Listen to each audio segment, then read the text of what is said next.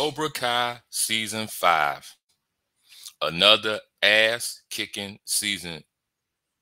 That's all I got to say. Another ass-kicking season. If you have not watched a season of Cobra Kai, I strongly recommend that you watch this show on Netflix. This show, from day one, has kept my interest. Each season has not been a disappointment. If you're a Karate Kid fan, you definitely will love this show. Even if you're not a Karate Kid fan, if you're looking for a good show to watch, good storylines, good action, this is where you need to be at. This show is one of those powerhouse shows that Netflix has that's right next to Stranger Things. And all I can say is that Season 5, man, another ass-kicking season. This season has been, man, it's just been very interesting. It's been a lot of twists and turns. It was a lot of special guest appearances, the fight scenes, the storylines. It gave you everything that you wanted. It never disappointed. It kept your interest there. It kept you on the edge of your seat. And now going into Season 6, is going to bring that same energy, but I think that same energy is going to take it up a notch, because this is just my opinion. I believe that next season of the show is going to be the last season of the show.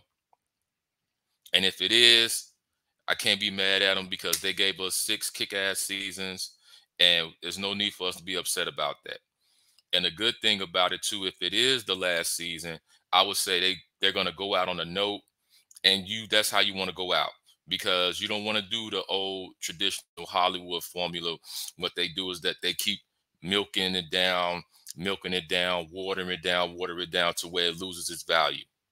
Cobra Kai right now, the show has an extremely high value. The fan base, the actors, everybody.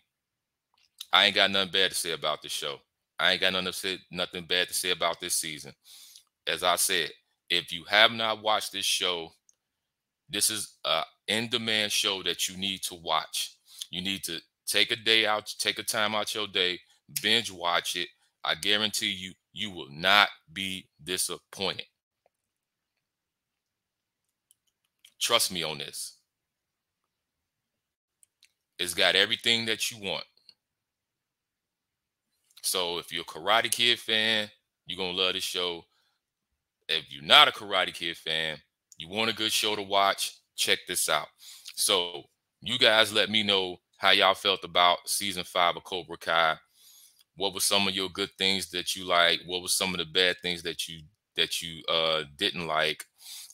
And what do you think is going to play out, and how you think it's going to play out going into Season 6? And until then, holla at your boy.